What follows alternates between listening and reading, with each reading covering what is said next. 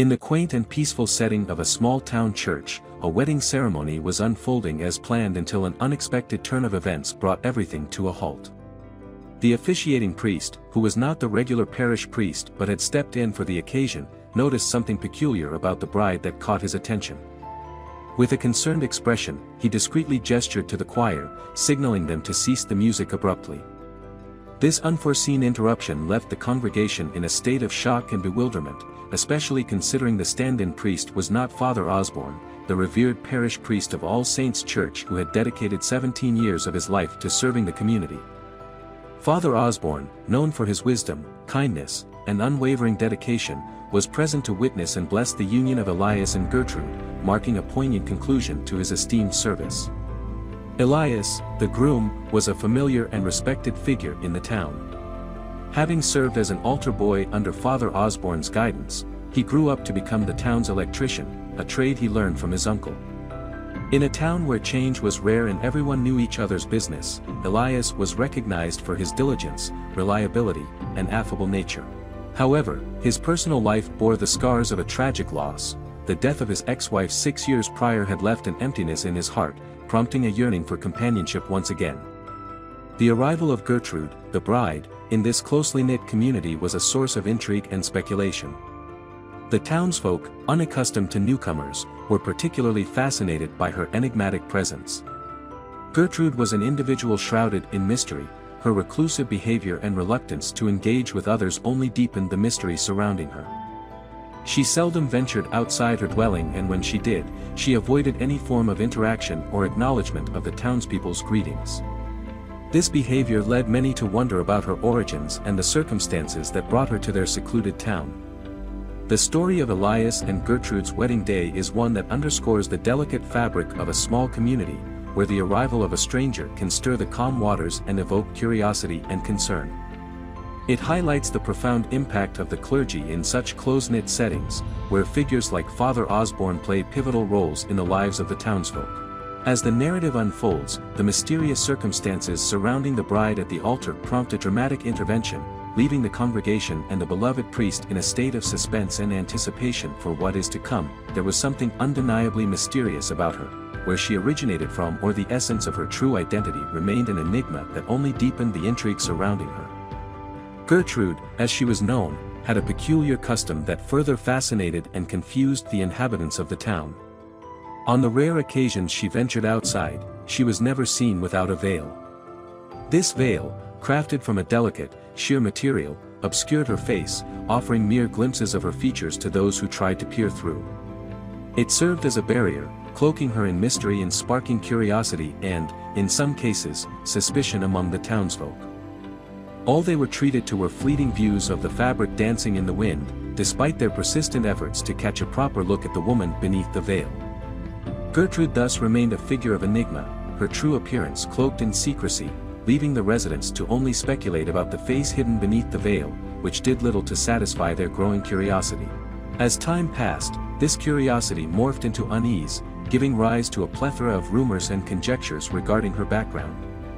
Some murmured that she might be a fugitive, concealing her identity to evade capture, while others considered her preference for privacy a matter of modesty, possibly for personal or religious reasons. However, as Gertrude continued to elude the community, more outlandish theories began to emerge. A faction of the populace was convinced she was a spectral entity, haunting the streets of their tranquil town with her silent, veiled presence. Others proposed a darker theory, suggesting that Gertrude was under the influence of a malevolent force, which, in their minds, was the only plausible explanation for her peculiar behavior and appearance.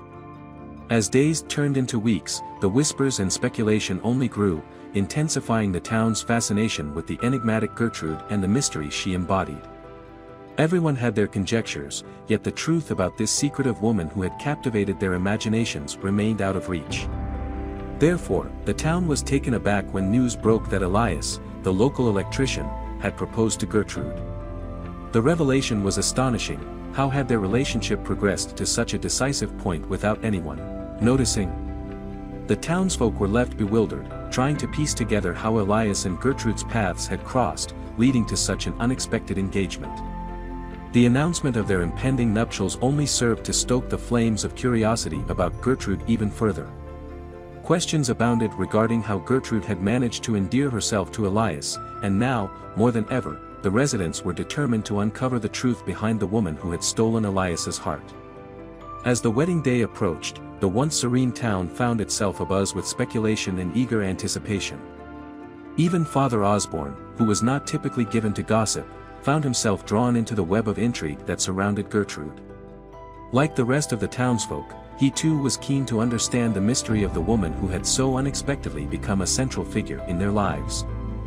He community awaited the wedding day with bated breath, hoping it would unveil the truth about the elusive Gertrude and perhaps, at last, lift the veil on the mystery that had so thoroughly captivated their imaginations. Intrigued by the rapid and rather unexpected engagement of Elias and Gertrude, and particularly by Gertrude herself, Father Osborne found his curiosity piqued despite his forthcoming departure from his cherished role as the priest of All Saints' Church. Compelled by his interest in the couple, he resolved to postpone his farewell. He was keen not only to preside over Elias and Gertrude's nuptials but also to delve deeper into the mysteries surrounding the captivating woman who had seized the town's curiosity and Elias's affection. Father Osborne looked forward to playing a key role in their marriage ceremony, hoping to unravel the enigma that enveloped the pair. As the eagerly anticipated day of the wedding approached, the town was abuzz with excitement. Locals set aside their daily tasks to partake in the preparations, all the while speculating about the enigma that lay beneath the surface of the couple's story. This day promised not only a celebration of love but also the potential revelation of the intriguing secrets that had captivated the town. However, destiny had other plans. In a shocking twist, as the final touches were being applied to the wedding setup, Father Osborne suffered a mishap. A fall down a staircase left him injured and incapable of fulfilling his duties at the wedding.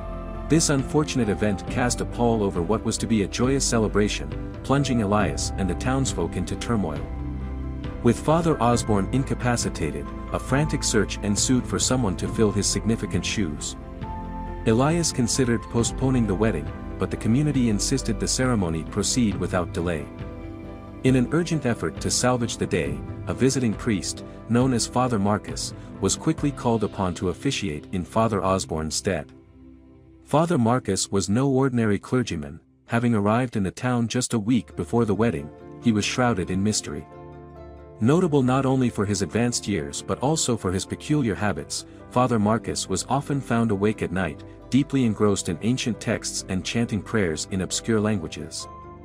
This behavior not only puzzled the locals but also raised eyebrows among the ecclesiastical circles, including Father Osborne. The sudden appearance and enigmatic nature of Father Marcus fueled widespread speculation among the townspeople. Rumors began to swirl, painting him as not merely a priest but an exorcist possessing a rare gift for detecting and combating malevolent forces. The notion that Father Marcus could discern the presence of dark entities only heightened the air of mystery and apprehension surrounding the wedding. As the replacement for Father Osborne, Father Marcus's involvement brought an added layer of intrigue to an already extraordinary event. His reputed abilities and mysterious demeanor intensified the townspeople's curiosity and unease, setting the stage for a wedding that would be remembered not just for the union it celebrated but for the extraordinary circumstances that enveloped it. The small town became increasingly intrigued by the enigmatic substitute priest, sparking curiosity among the locals about the extent of his influence and the revelations he might bring to light. However, Father Marcus appeared undisturbed by the growing fascination around him, his interest singularly captivated by the bride-to-be, Gertrude. From his first encounter with her, an inexplicable sense lingered with Father Marcus, a premonition that urged him to scrutinize her more closely.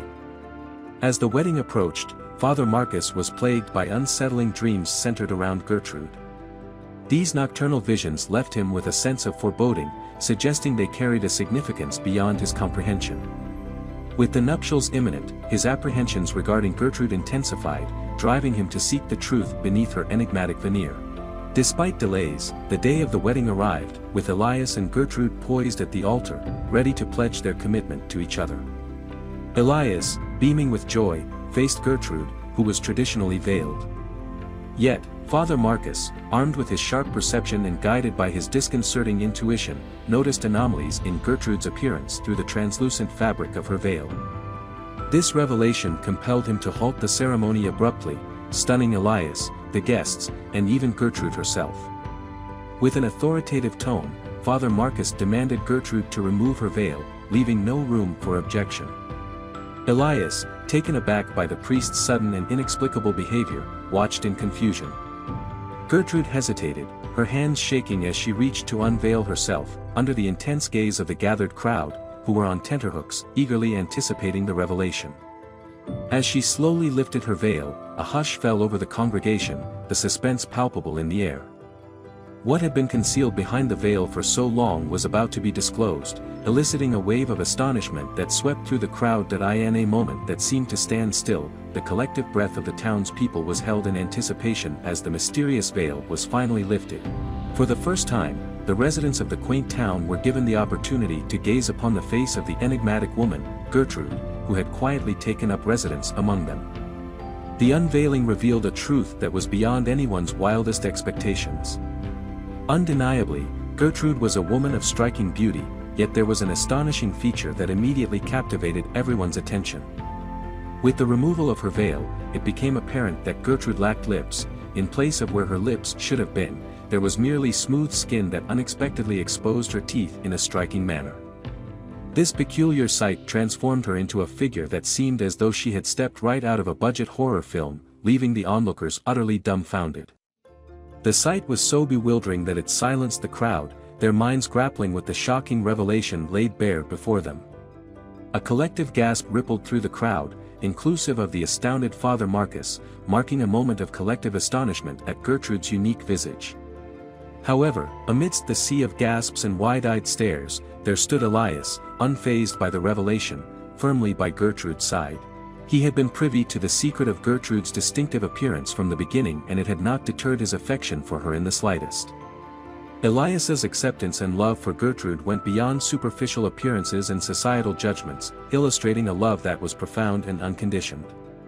The origin of Elias and Gertrude's relationship traced back to when Gertrude first arrived in town and took up residence in a dilapidated building devoid of electricity.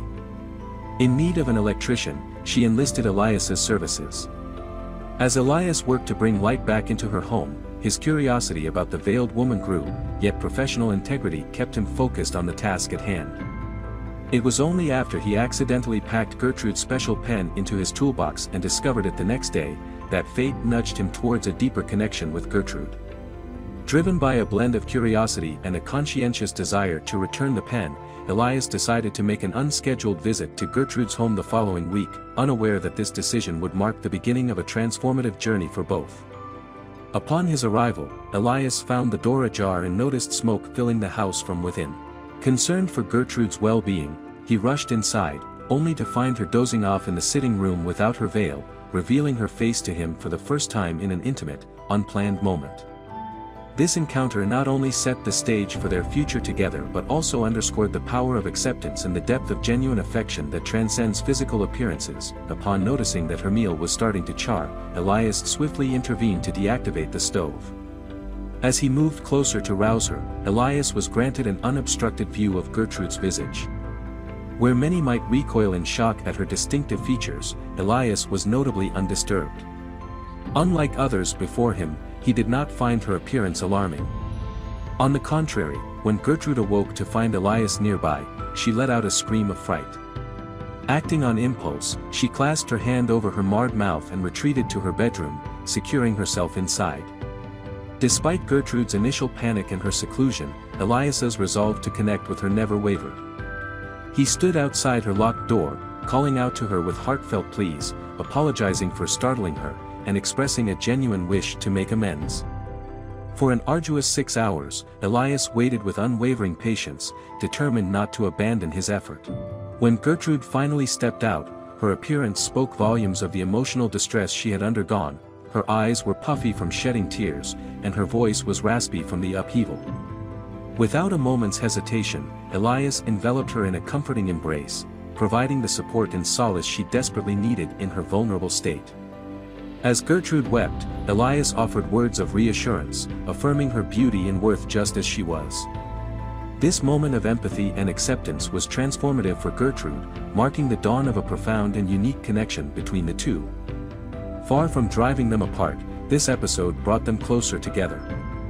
Elias, understanding the value of discretion, especially in a small town prone to gossip, chose to maintain their privacy. As time passed, the bond between Elias and Gertrude deepened, fortified by a remarkable coincidence. Gertrude shared both the name and the birth date of Elias's late mother.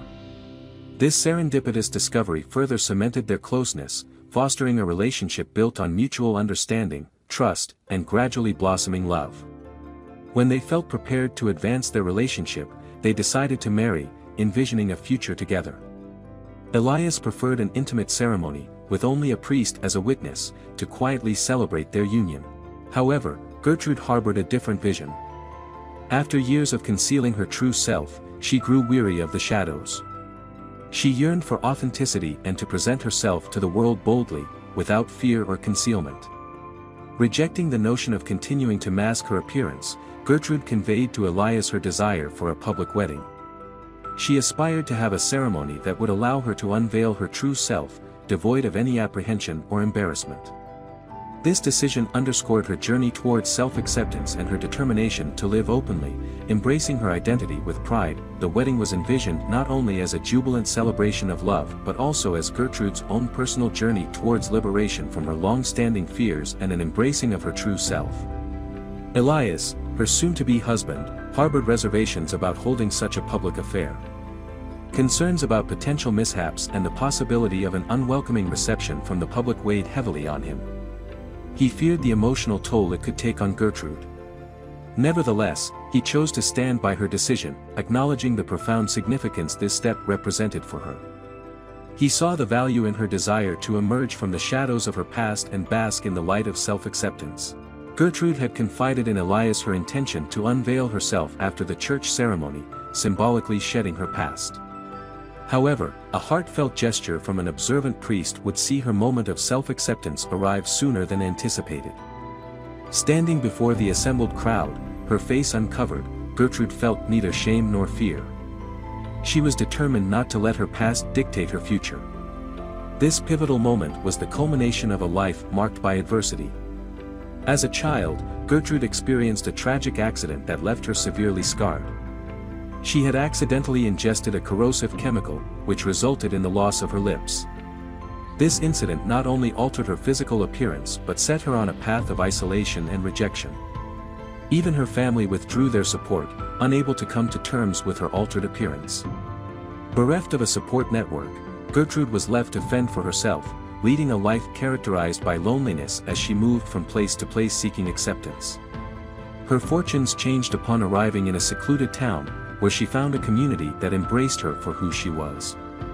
It was here that Gertrude discovered a sense of belonging and acceptance that had eluded her for so long. She built a new life, found love with Elias, and experienced a renewal of hope. Initially, Elias's apprehensions about a public wedding seemed valid as the event unfolded with unexpected twists. However, the reaction from the townspeople took everyone by surprise. Initially shocked, the community soon showed overwhelming support and admiration for the couple's unconventional love story, one that celebrated inner beauty and resilience over outward appearances. To Elias's amazement, the townspeople stood up, applauding vigorously, in a powerful display of support and acceptance. The air was filled with the sounds of their cheers, welcoming Gertrude into their community with open arms, despite her unconventional appearance. This moment of unity and solidarity marked a significant turning point, underscoring the community's capacity for acceptance and the transformative power of love and self-acceptance. From the moment Gertrude arrived, she was warmly welcomed and integrated into the community, with her presence being a source of joy and celebration for everyone. This inclusive spirit touched even Father Marcus, who initially harbored doubts about Gertrude, suspecting she might be under the influence of malevolent forces. The overwhelming acceptance and love shown by the townsfolk, however, profoundly changed his perspective. Father Marcus had been genuinely concerned that Gertrude was afflicted by dark spirits, but the community's embrace demonstrated to him how mistaken he was. He began to observe the genuine kindness and sincerity emanating from Gertrude, which dispelled any lingering suspicions he had about her character. With the community's unwavering support, the once hesitant priest moved forward to officiate the wedding. Father Marcus, now fully supportive and with a change of heart, offered his blessings with genuine emotion. Elias and Gertrude, standing before their friends and family, exchanged vows in an atmosphere filled with love and acceptance. This moment, symbolizing the union of the couple, was etched into the memory of the town as a testament to the power of community and understanding. It was a celebration that would be recounted for generations, highlighting the beauty of embracing differences and the strength found in acceptance. This story serves as a beautiful reminder of the importance of welcoming those who may initially seem strange or different. It's a testament to how a community's love and acceptance can transform doubts and fears into a celebration of unity and diversity. We're curious to hear your thoughts on the significance of embracing diversity and the impact it can have on individuals and communities alike. Please, feel free to share your experiences and reflections in the comments below. Thank you for engaging with this heartwarming tale. After watching this story, how do you feel? Then there is another story about a funeral. Let's continue. On an overwhelmingly grim day, Tristan was engulfed in sorrow as he conducted the funeral of his beloved daughter. As he bid his final farewells and watched her coffin descend into the earth, a profound sense of despair washed over him. That evening, driven by an inexplicable urge, he decided to view the footage from a camera placed inside the coffin. To his horror, what he witnessed was beyond comprehension. The day Layla was laid to rest, it felt as though nature itself mourned the loss of such a vibrant and beautiful young life. The sun hung low, a dull glow in a cloudless sky, casting an eerie light over the mournful gathering. The air at the cemetery was heavy with sorrow, a tangible manifestation of the collective grief. Tristan, her adoptive father, stood solemnly beside the diminutive coffin, its lid open to allow him one last glimpse of his daughter. Observing her serene and beautiful visage, he was overwhelmed by memories of her once lively and spirited presence, now cruelly silenced by a tragic accident. As he tenderly stroked Layla's hair, reminiscing about how she delighted in his affectionate gesture, a wave of anguish consumed him, causing him to collapse to his knees. Amy, his wife, rushed to comfort him, enveloping him in a compassionate embrace as he poured out his heart, pleading for Layla's forgiveness for his perceived failures. The gathered mourners bore witness to the depth of the couple's grief, offering support and solace. Eventually, Tristan regained some semblance of composure and took a final look at his daughter. Layla was to be buried with her cherished doll, Loy, her hands clasping it tightly. With a heavy heart, Tristan withdrew, hand in hand with Amy, as the coffin was securely fastened and gently lowered into the grave. As the other attendees departed, seeking refuge from the oppressive atmosphere, Amy too left, leaving Tristan alone with his thoughts. Seated on the freshly cut grass, Tristan reflected on how Layla had profoundly transformed his life. Before her arrival, he had epitomized the carefree, thrill-seeking lifestyle, indulging in every conceivable pleasure and luxury, courtesy of his substantial inheritance from his billionaire parents. Clubs, hotels, restaurants, and exotic travel were staples of his existence, a testament to his pursuit of perpetual enjoyment. However, Layla's presence introduced him to a depth of joy and purpose he had never imagined, reshaping his world in the most extraordinary way. Tristan had accumulated such a vast wealth that the concept of working for his livelihood seemed entirely foreign to him.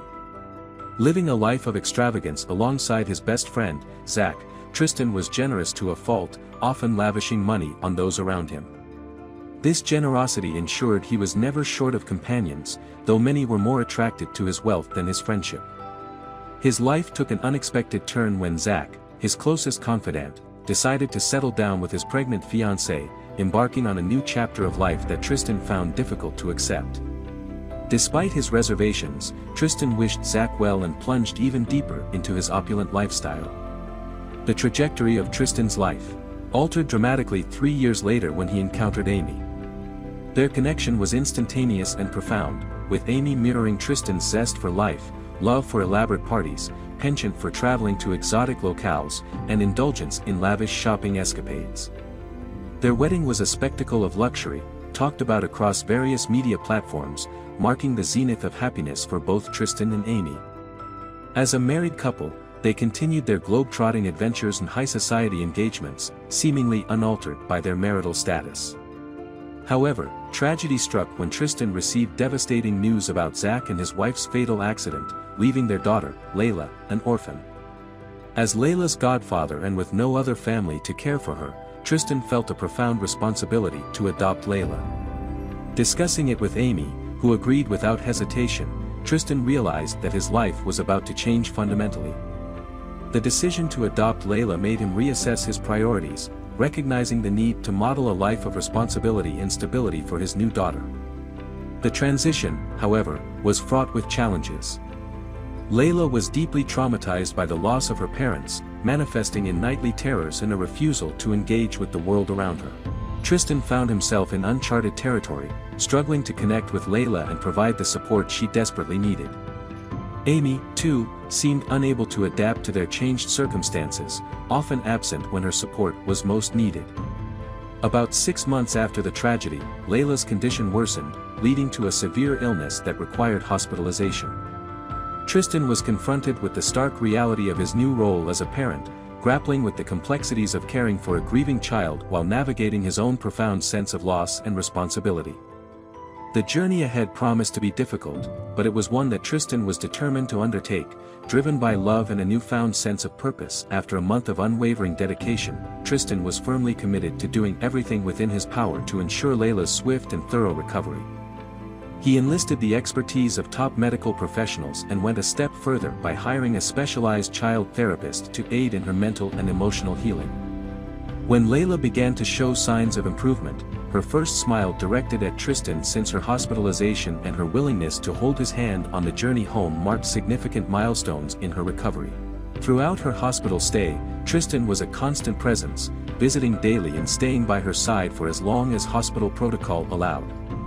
His unwavering support played a pivotal role in making Layla feel secure and cherished for the first time since the devastating loss of her parents. This newfound sense of security enabled Layla to open up, resume her dietary habits, and return to school. On the anniversary of the tragic accident that claimed the lives of Zach and his wife, Tristan decided to commemorate the day by treating Layla to something special. He surprised her with a high-tech robotic doll equipped with a camera in its right eye, capable of recording its surroundings and storing the footage on a cloud accessible via his smartphone. Layla was instantly enamored with the doll. In a touching gesture, Tristan crafted a dress for the doll using pieces of clothing that had belonged to Zach and his wife, telling Layla that with the doll by her side, she would always be accompanied by the loving presence of her parents. Overwhelmed with gratitude, Layla affectionately named the doll Loy.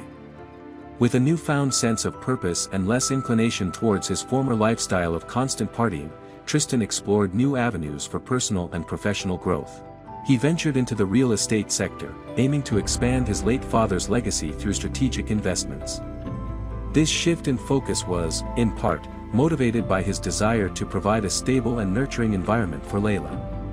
However, this change did not sit well with Amy, who longed for their old life of travel, nightlife, and unbridled fun. She even proposed hiring a nanny for Layla, suggesting they could then resume their carefree lifestyle. Tristan found the idea absurd, recognizing the importance of embracing their responsibilities as adults and prioritizing Layla's well-being above all else. Despite Amy's insistence on revisiting their past lifestyle, Tristan encouraged her to find fulfillment in a career, believing it would divert her attention from frivolous spending. As time went on, Tristan's dedication to being an exemplary father figure for Layla only intensified.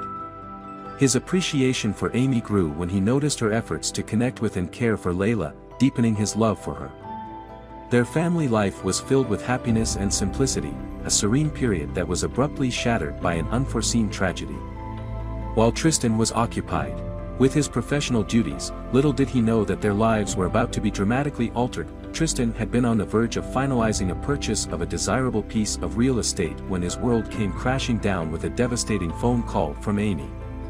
The news that his beloved daughter, Leah, had been involved in a tragic accident sent him into a state of panic. Without a second thought, Tristan raced to the hospital, his mind a whirlwind of prayers to every deity he could think of, begging for his little girl's safety. Unfortunately, the grim reality awaited him at the hospital. Leah had already passed away by the time he arrived. That night, Tristan's grief knew no bounds. He sobbed to the heavens, his cries so intense that his voice turned hoarse.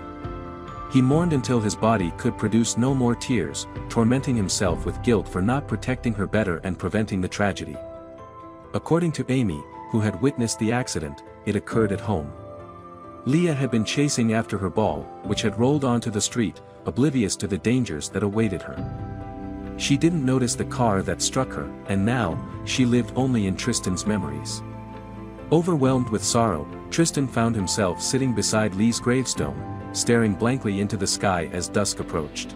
Time seemed irrelevant to him in his state of despair, unable to muster the strength to leave. He was consumed by self-blame, regretting his absence due to the property inspection and questioning his decision to ever buy Leah the ball that ultimately led to her demise. He repeatedly apologized to Leah, and then to Zach and his wife, feeling like he had let down the entire family. While darkness enveloped the cemetery, Tristan checked his phone for the time. In a moment of longing, he decided to revisit Lee's final moments through a video stored in the cloud. The footage showed Leah lying in state during her funeral, with mourners paying their respects. However, when Amy approached the coffin, Tristan felt an inexplicable jolt. Amy's whispered words to Leah, "You should have never come here. It serves you right," were bewildering and out of place. Tristan noticed a stark difference in Amy's demeanor. Her earlier sorrow seemed replaced by a chilling calmness and a faint smile. Trembling with shock, Tristan revisited the video from the day of the accident, hoping to find some clarity. Tears filled his eyes again, but this time for a different reason. Contrary to what he had been told, Leah hadn't been playing with her ball that day. Instead, she had been enjoying a tea party with her dolls on the porch, a safe distance from the street. This revelation plunged Tristan into a deeper confusion and sorrow, as he struggled to reconcile this new information with the tragic loss of his daughter. As he observed intently, Tristan witnessed a scene that would forever change his perspective. Amy, with a ball clutched in her grasp, stealthily approached from behind. His heart skipped a beat as he watched, through the lens of disbelief, his wife impulsively hurl the ball into the bustling street. Following this, Amy gently tapped Leah on the shoulder, coaxing her with a radiant smile to retrieve the ball. Oblivious to the lurking danger, the cheerful little girl, Leah, sprang to her feet and dashed towards the road. With caution, she scanned her surroundings, left, then right, and left again, before bravely crossing the street. After successfully retrieving the ball, she meticulously ensured it was safe before making her way back, returning the ball to Amy. Just as Leah was about to rejoin her imaginary tea party, the scene took a harrowing turn. The video unexpectedly glitched, distorting the image as the sound of an accelerating engine overpowered the audio. In a heart-stopping moment, the doll was forcefully torn from Lee's grasp. The screen then succumbed to darkness, leaving Tristan in a state of shock and disbelief. For what felt like an eternity, Tristan sat immobilized, his mind a void of confusion. The reality he had been led to believe was shattered. Lee's tragic encounter with the car was not a mere accident but a deliberate act. The crucial detail that the doll harbored a camera had been kept a secret from Amy, and thus, she was oblivious to its capability to record her actions. With a newfound resolve, Tristan leaped into action. He dashed to his car and navigated through the streets with urgency, bound for the police station. Amy's previous account of the incident, claiming ignorance of Lee's presence on the road until it was too late, now seemed sinister. The thought of Amy inflicting harm on such an innocent soul was beyond comprehension. Upon arriving at the police station, Tristan wasted no time in presenting the damning video evidence to the authorities. The investigation that ensued was swift. The police retrieved additional footage from a dashcam and nearby CCTV cameras, which corroborated the grim reality: Amy was indeed responsible for Lee's demise. She was apprehended immediately, her protests and threats of retribution echoing hollowly as she was escorted to the station. Throughout her tumultuous arrival and resistance at the station, Amy vehemently denied her involvement. However, when confronted with the irrefutable evidence captured by the doll's camera, her facade crumbled momentarily before she defiantly dismissed the footage as fabricated. She suggested that the video could have been manipulated by anyone with access to the cloud, aiming to frame her. Nevertheless, her claims were quickly dismantled as the inspector presented the incontrovertible dashcam and CCTV footage, leaving her defenseless against the weight of her actions. Upon the realization that her deceit was uncovered, she couldn't hold back genuine tears anymore. Dropping to her knees, her hands tightly clasped together, she begged for mercy with a desperation that shook her core. She poured out her heart, claiming that the escalation of events was never her intention. Her frustration stemmed from the radical transformation in Tristan ever since Layla entered their lives. The man she once fell deeply in love with had become a stranger to her, one who had abandoned their carefree lifestyle of partying and globetrotting for a more settled existence. Tristan's newfound desire to lead a responsible life, focusing on work and insisting she do the same, was something she found unbearable. Layla's presence demanded all of Tristan's time and attention, a change that she resented deeply. She regretted the day she agreed to welcome Layla into their home, pinpointing it as the moment she felt she lost her husband. Her bitterness reached its peak when she stumbled upon Tristan's will, revealing his decision to bequeath half of his estate to Layla. Amy's disdain was palpable. Despite being entitled to the other half, she believed she deserved it all. In her eyes, Layla was an unwelcome intruder who threatened the luxurious life she married Tristan for. Tristan, upon hearing her confession, felt a profound sense of betrayal. The realization that the woman he loved and trusted was motivated by greed from the start left him reeling. He resolved to support the legal proceedings to ensure Amy faced the consequences of her actions. After a painstaking series of trials, Amy was convicted and sentenced to life imprisonment. The news of her betrayal spread rapidly, becoming a focal point of discussion within the shocked community. Struggling to cope with the aftermath, Tristan found himself paralyzed by the weight of the tragedy. He sought solace in creating a lasting tribute to Layla's memory by establishing an orphanage. This endeavor became a channel for his grief, allowing him to provide care and a safe haven for children like Layla. It was through this act of kindness and remembrance that he began to find a semblance of peace and purpose. The story of Tristan's journey from despair to finding a way to honor Layla's memory is both heart-wrenching and inspiring. His decision to build an orphanage not only served as a monument to a lost loved one but also transformed his grief into a force for good. What are your thoughts on Tristan's path to healing through giving back to the community? Share your insights in the comments below. That's all about our story. If you like this story, please like and subscribe to the channel, and see you in the next story.